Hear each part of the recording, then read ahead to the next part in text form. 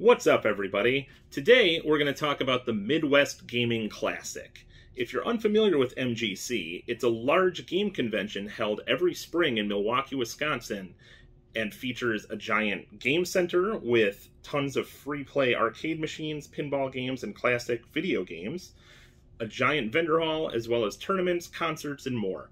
I'm going to show you some footage from the show, and be sure to stay tuned to the end, and I'll show you all my pickups.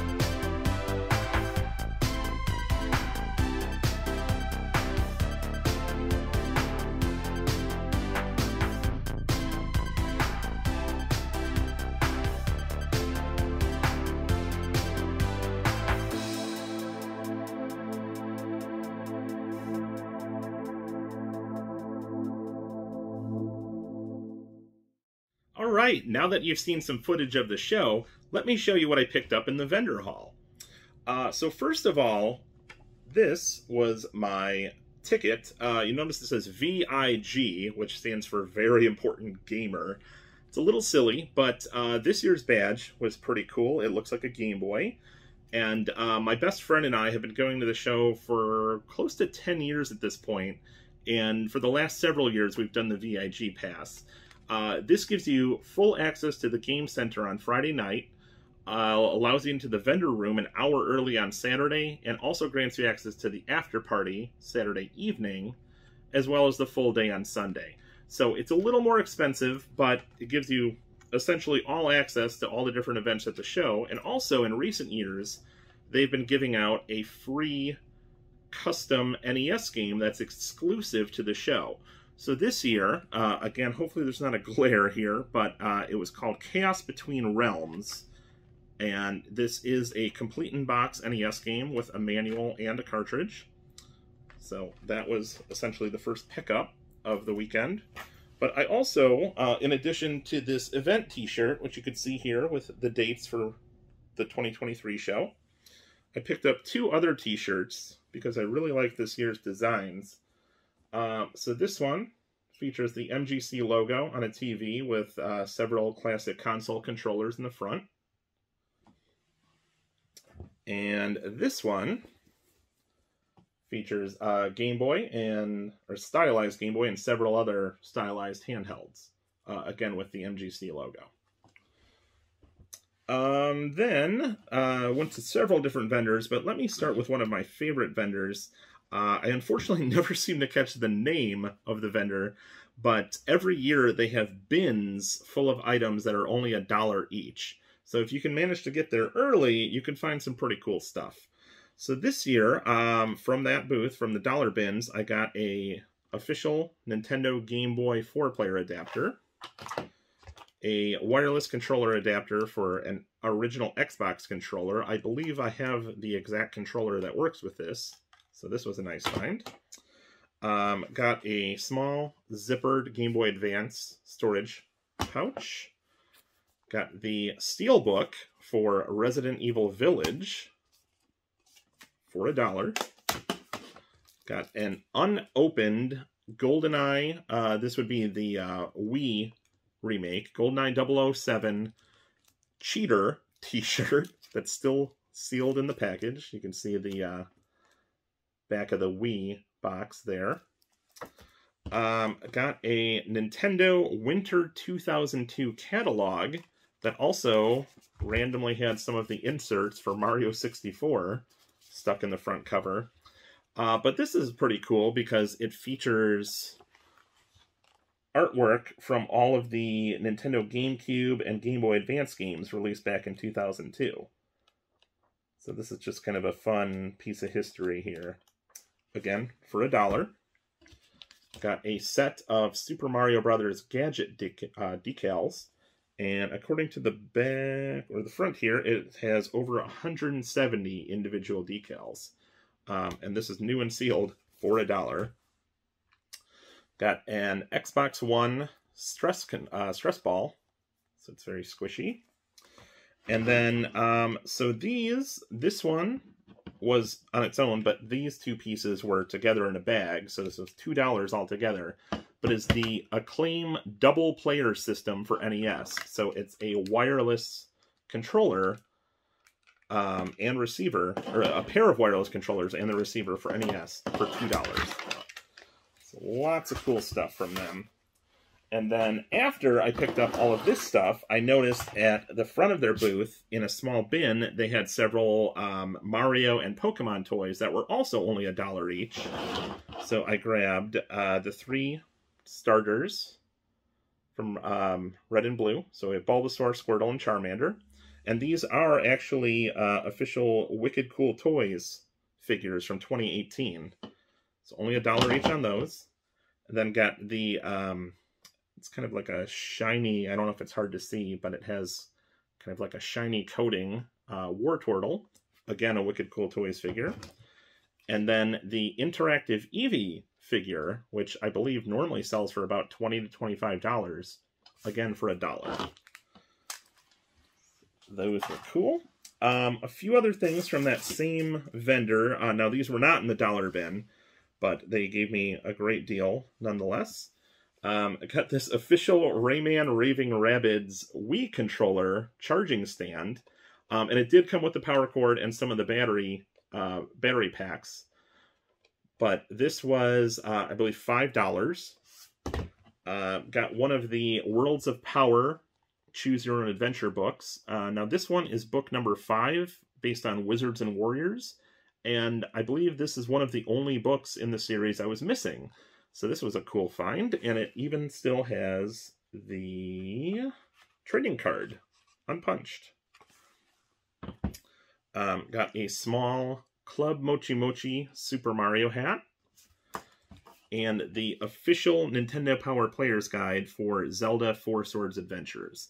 So I have been trying to collect all of these along with the Nintendo Power Magazine issues, and I'm down to maybe about a dozen more. And this was one of them, so I got all of this together for, I believe, $20. So, make some space. And then found the Eevee Build-A-Bear plush for a great price. Got a pair of Nintendo 3DS games. Nothing crazy, but Deer Drive Legends, as well as Splinter Cell 3D. Got pretty good prices on these. Now that the eShop is gone, trying to get the last couple games I want before they get even more expensive. Then, let's see, got a few Nintendo Wii games. Got Dream Pinball, Luxor 3, which I was surprised when I opened it up, also has Luxor Pharaoh's Challenge. It's pretty beat up, but 2 games for the price of 1. It's never a bad thing. And then the original Sniper Elite. So, I'm not sure if you could see it behind me, but I have all of the sequels for PS4, but this first game was only released for Nintendo Wii and the original Xbox, and I love light gun games, so naturally I wanted to get the Wii version, which supports the Wii Zapper, and finally found a copy. So the booth that I got these Wii games from also had a toy bag, and I was able to get a bundle deal. So this has, it's a lot of McDonald's toys, which aren't really anything too special, but it has a set of Pac-Man salt and pepper shakers, which I believe normally sell for about $15 on their own. Has a few... Now, these were just candy tins, but still kind of cool display pieces. This is actually metal, both of these. And then there were, I believe it's just these 3, some more Pokemon figures. So we have the Snivy, 2 of the, and its evolution, as well as, I believe that's Axew. And these, I think, were Jax figures? Yep. Figures from 2011. And aside from the other McDonald's toys, a lot of which I already have, there's an Excite Truck vehicle. Now, if I remember correctly, I believe this was given away in Wendy's kids' meals around the time the Wii launched. But I was living in Japan at the time, so I completely missed it. But kind of a cool little collectible that you don't see very often. All right, let me put these back, and then we can move on.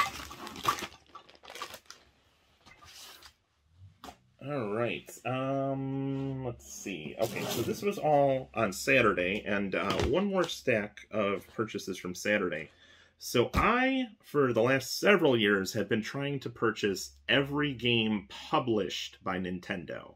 So I have almost every game published in America except for this would be up through the Wii U generation. I'm only missing, I believe, 2 or 3 games at this point.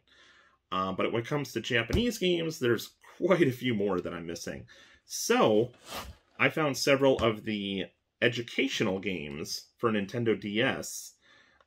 These are all Japanese games, so these first 2 are actually English training games. Then there are 2 travel guides. This one is for China. This one is for America. And then a few kind of brain training style adult education games. So there were, what, 1, 2, 3, 4, 5, 6, 7 DS games.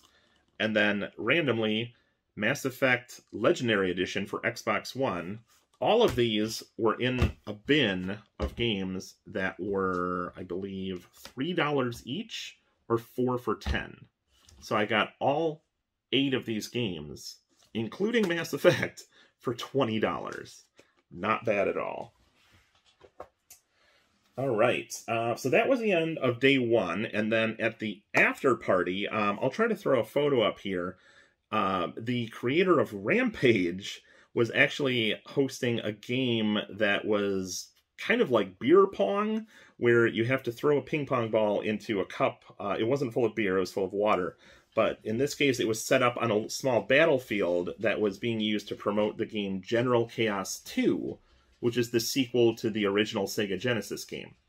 So in order to win the game, you were given 6 ping pong balls, and you had to sink at least 2 into any of the cups on the field.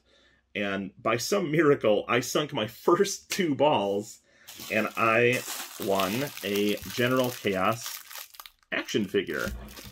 Sorry if there's a glare, it is still in the plastic here. Hopefully you can see it. But pretty cool for free. And then on Sunday, when vendors are a little more willing to give you a better deal just to get rid of stuff, I picked up a few last-minute pickups. So, shout out to this vendor here, Lost Joystick Network. Check them out. They gave me a great price on this Japanese Super Famicom game I've been looking for. It's Mickey and Donald's Magical Adventure 3. You may be familiar with the first 2 games, which did come out in America for Super Nintendo, but this one was only released in Japan until it was eventually ported to Game Boy Advance, but I wanted to get the original. So they gave me a great deal on that, and even threw in a free copy of Super Mario Bros. 3 for Famicom. So again, shout out to Lost Joystick Network. Then, swung by a booth that I had looked at the previous day, but didn't end up buying anything from them at that time. But they, I don't know if I just didn't notice it, or if they just put it out, but they had a giant box full of anime and sci-fi DVDs for $1 each. So I went through and I found the entire series of an anime that I was interested in back in college. They're a little dirty. I didn't have time to clean them up yet. It's called Neoranga, and it's, from what I remember, it was about kaiju. So got all 6 volumes. Got the complete series of Stargate Infinity. This is the animated series, which I have never seen. I've seen all of the other movies and live-action shows, but not this one. And then the first 2 seasons and the movie of Tripping the Rift, which I've heard is a pretty funny CG sci-fi show. So again, those would have been $1 each, but I also purchased this set of Super Mario Bros. 35th Anniversary t-shirts from them. So we have, first off, the shirt from the original Super Mario Bros. If you can see the design at the bottom there. Super Mario Bros. 2. Super Mario Sunshine. New Super Mario Bros. U. That might be one of my favorite designs of all 5. And then finally, Super Mario 3D World. So these were originally available through the Nintendo Online Store around the time they were celebrating the Mario 35th anniversary a couple years ago, but I unfortunately missed out on them at the time, and all of these just happened to be my size, so I worked out a deal with them, got a discount on the lot of 5 shirts, and they threw in all 10 DVDs for free. So, very happy with that transaction. Okay, and one last batch of pickups. Now these are completely random, but I had $10 cash left, and I figured I should get something weird. So at this one booth near the far end of the vendor room, I noticed they had this Stephen King PC game I had never heard of, but it wasn't priced, so I was thinking if it was maybe $5 to $10, I might pick it up just to see what it is. However, when I went back on Sunday, they had 2 boxes full of PC games on the ground that just said, PC games, cheap. And I noticed, of all games in the world, they had Britney's Dance Beat for PC. Now, you're going to think I'm crazy for buying this, but I played this back on PS2 when I was in college, and it's strangely a lot of fun. I'm by no means a big fan of Britney Spears. I don't mind her music, but I don't really listen to it regularly. But as a fan of rhythm games, it's a good one. So they had this, and I asked them, like, how much would this be? Like $1 or $2? They're like, oh no, we would want $5. And I was like, that's a little much. So they're like, okay, how about $3? And I'm like, all right, let me see if I can, put together a bundle here. So I grabbed that, and then I found Midway Arcade Treasures, again for PC, as well as Tron 2.0. And then I went back over, and this was on a separate shelf with some higher price things. And I asked him, how much this was. And I believe at first the guy said, oh, that one would be about $10. But again, I was down to my last $10, and I said, how about 10 for everything? And after a few minutes of consideration, they gave me the deal. So, pretty eclectic mix here. Again, Britney's Dance Beat, some classic arcade games, Tron, and then what I can only assume is a horror game. But still, nice additions to the collection. It's always fun to have some weird, quirky stuff. So there you have it. That is everything I picked up at the show. Hope you enjoyed the footage. Hope you liked some of my pickups. If feel free to leave a comment if you have any questions.